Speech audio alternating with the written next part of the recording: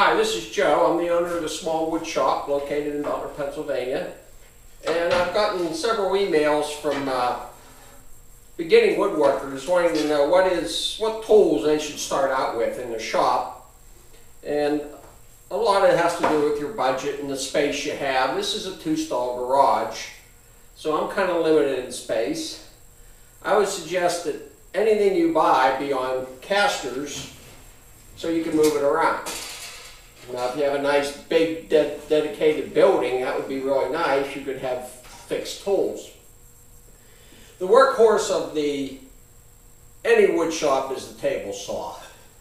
Now, I made the mistake of going out and buying one of these little contractor dinky saws, and I used it for about a year, and it had a lot of drawbacks. There just isn't enough surface area to handle larger pieces.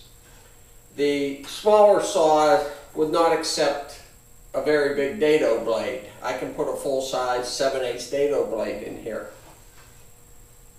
The other thing is safety. Everything around this saw, you gotta put safety first. This saw came with 2 plates. This is for the dado blade.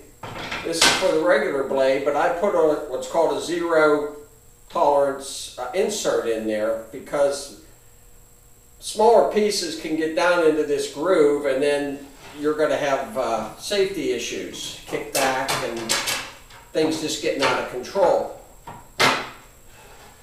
This is a Sears saw. I paid $600–700 for it a couple of years ago. It's been a wonderful saw. It's belt driven. That's another thing you want to get. Get a couple horsepower saw that won't bog down into the work.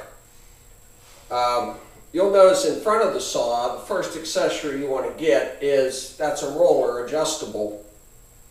And you never want to be taking a piece of wood, long piece, that's hanging out over there, and you're trying to keep it from falling, and you're reaching over the blade. Never reach over the blade. I've been hurt twice in 6 years, and each time it's because I reached over the blade, and you should never do it. You can buy many safety features with your saw. This is a manufactured feather board. Fits in the groove and keeps the wood tight against the blade and keeps it from kicking back. You can also build one. The other thing on saws, if you get on YouTube and look, there are so many things you can make with a saw. I seen a guy once place a pin down here, and he cut a circular tabletop out of a table saw. I seen another guy take a square piece of stock and he makes his own dowel rods. There are many things you can do with this piece of equipment. As you know, it tilts to any angle you want to make angle cuts. You can also buy all sorts of items to help you push the material through the blade. Don't use your hands.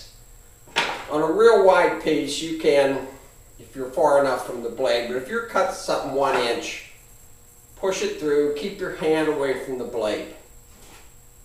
Once you get your saw in and set up, then you can go back online and you can just find jigs galore to make. This is my jig for a 45, and it is accurate. I took my time, set it up right. It is just a wonderful jig. This one here is to make pins for, I make wooden hinges, and this is what I use. Just a simple jig. I got the idea from somebody online, either Norm or David Marks, or it goes on and on, or the Woodsmith shop. This is a wonderful jig also. The fence, you can upgrade and get a better fence. This is what I have to do with this fence is this keeps getting out of alignment and you won't be cutting square. So every now and then you got to set it up, tighten it down, and then measure over to one of the grooves here that's in the table and readjust your fence. About once a month I have to turn the screws and readjust the fence. They make higher fences and you can spend as much money you want on the fence. And I'd like to have a better fence, but you know, it just comes down to money. The other thing, I put a little utility shelf on the side here. It fits in the groove. And I just usually have way too many things in it. But keep all my push sticks. This is my favorite push stick right here. That's the workhorse of the push sticks. So it's the table saw is the first thing you should buy. And take your time, save a little money, and buy a quality table saw. If you need be, have it on casters so you can move it around. And that's the first thing you'll need. Next thing you'll need, you can use, like everyone, you can start out with a shop vac, but you're eventually going to have to get a good dust control system. You can't see the end of this, but it's mounted on the shelf. It's a wall mount with a big bag on. Plenty of horsepower to keep the dust from flying everywhere. If you notice in the front, I even have an extra port here that I can hook a shop vac also, and I've done that. I've run both of them at the same time to try to keep the dust down, because dust is a real pain.